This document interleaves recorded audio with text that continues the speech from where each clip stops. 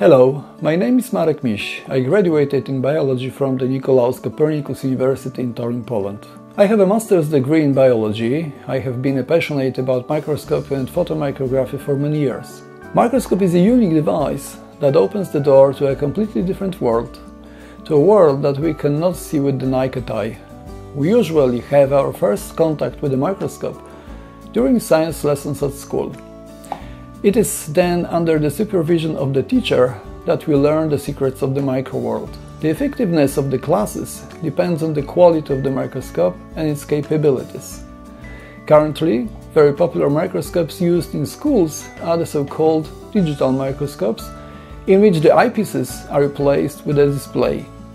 So the observations aren't realized by looking through the eyepieces, but the microscopic image is viewed on the above-mentioned display.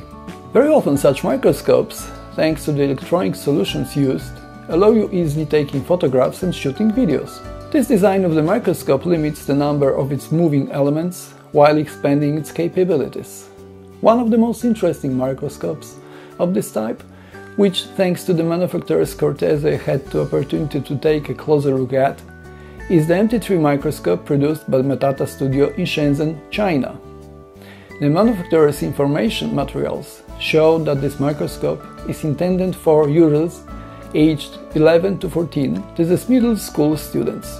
The MT3 microscope is produced in two slightly different versions, MT3-2 and MT3-4.